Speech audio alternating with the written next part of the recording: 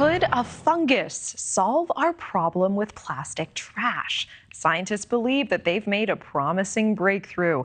There is a type of plastic that has been a real problem. Polypropylene is in packaging and cling wrap and coat hangers and furniture. In fact, it makes up almost 30% of the world's plastic waste. Only 1% of it is recycled.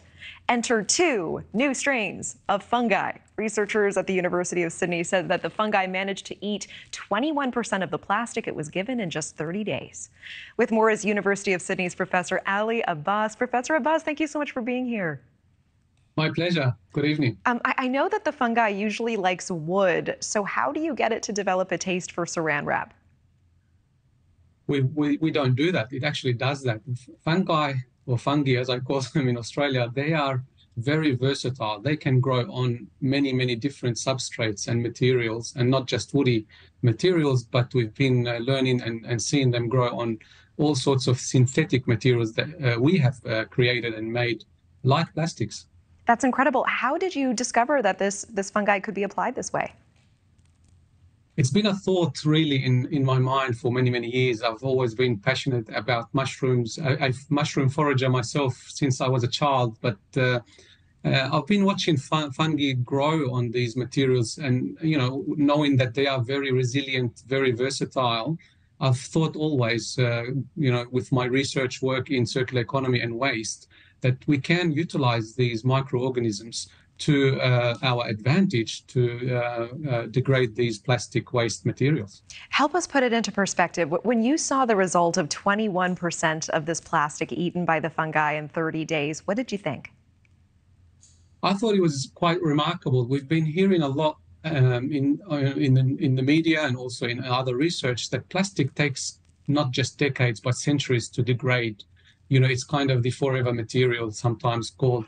But that kind of rapid rate by the fungi kind of told us some interesting information that we can actually degrade plastics much, much faster than those rates reported earlier. Yeah, the plastic did have to be treated with UV or heat first, but could this make a major dent in these difficult plastics that pollute our world?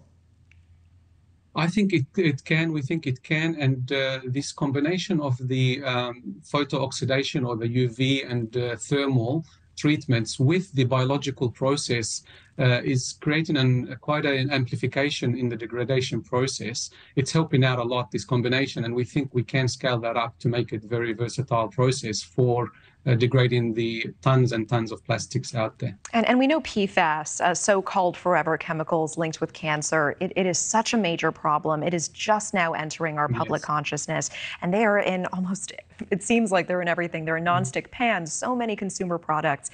Is there hope that fungi could one day break down PFAS?